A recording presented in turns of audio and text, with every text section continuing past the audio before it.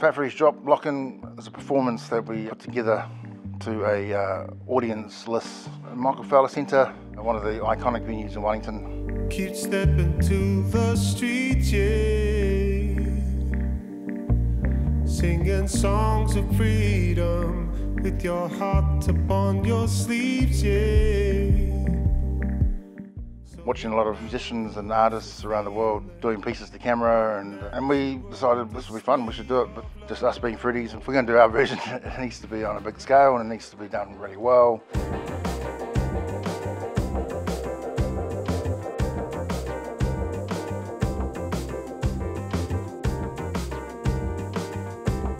Performing without the audience had the ability to capture it really well, both visually and through audio.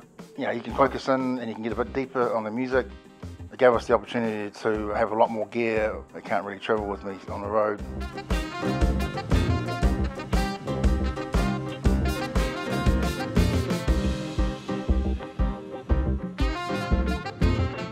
It was captured at really high quality for a brand new Avid desk that recorded everything at nice 96K, 24-bit. And then those files I was able to bring back to our studio. That was fun.